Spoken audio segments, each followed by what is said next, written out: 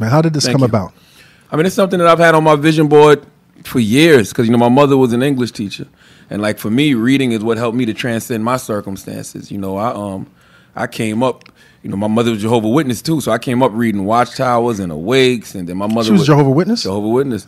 And then my mom would tell me to read things that don't pertain to me. So I'd be reading, like, Beverly Cleary and Judy Blume books. And then, you know, my father was a witness too, but my father was into Islam, so he was the one, like, His Message to the Black Man by Elijah Muhammad, his autobiography of Malcolm X. So I was always constantly reading. And then, you know, when you get into hip-hop, or when you study in the 5% teachings of Islam, you know, one of the first books you get is from Niggas the Gods. Yes. By Akil, which I love. That changes your whole perspective on everything.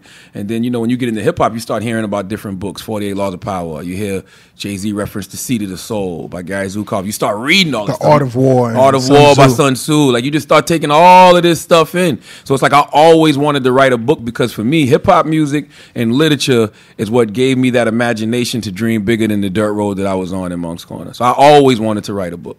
Always. My whole existence, I always wanted to write a book. I want to read this quote that you wrote, man, about this book. I wrote this for the dreamers, for the optimists. This book isn't for pessimists. This book is about embracing who you are and what you are, regardless of race, gender, sexuality, and class. God gave you the privilege of this thing called life. So regardless of what the society tells you that you can't do and what you don't have to understand, you lack nothing. God gave you everything you need to succeed. Let's talk about that. Absolutely. I mean, you know, that's like the whole concept of black privilege is a play on the term white privilege. Yes. And, you know, white privilege is very real. Yes. You know, it's funny because I think about when me and you sat here, like, how long ago was that? About 3 and a half, 4 years longer ago. than that. Yeah. When Andrew it was like about a year before Black Lives Matter. About a year before Black Lives Matter. And I was one of those people that was like in the whole haze of Barack Obama. So I wasn't really accepting the whole concept of white privilege. I knew it existed. Right. But I just knew, like, I'm not letting that shit stop me at all. But we know white privilege is very, very, very real. But I think that one thing that happens, especially with the white privilege, and you talk about white supremacy, and especially now, like this racist. I mean, Donald Trump is the fucking main product. Absolutely, of white privilege. Absolutely, racism, bigotry everywhere. But I think sometimes that gives us a black inferiority complex. You know, and it makes us feel like we're lesser than. So what I'm saying with black privilege is, number one, first and foremost, it's a privilege to be black. It's a privilege and it's an honor to be black. Your black skin is not a burden. Your black skin is not a liability. Your black skin is your strength. That's number one. And I'm saying that, you know, when you talk about white privilege, you're talking about something systemic. When you talk about black privilege, to me, you're talking about something spiritual. Right. I feel like we're more in tune with a divine system that helps us to prosper in spite of everything that we've faced here in this country. Because, I mean, if you think about it, what else did slaves have?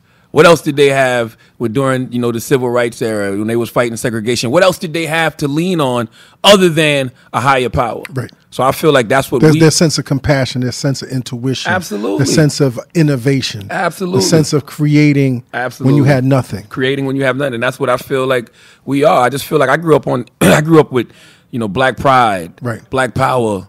You know, to black man is God, black women are queens, black men are kings. Like, I grew up on that. So I feel like, you know, with that title, black privilege, like, why are we giving white people all the power? Right. Like, they got what they got, no doubt. Right. But we special too. Now, let me ask you something, man. In our past conversations, and I was thinking about it today, man, I definitely understand what you mean. I definitely think that we as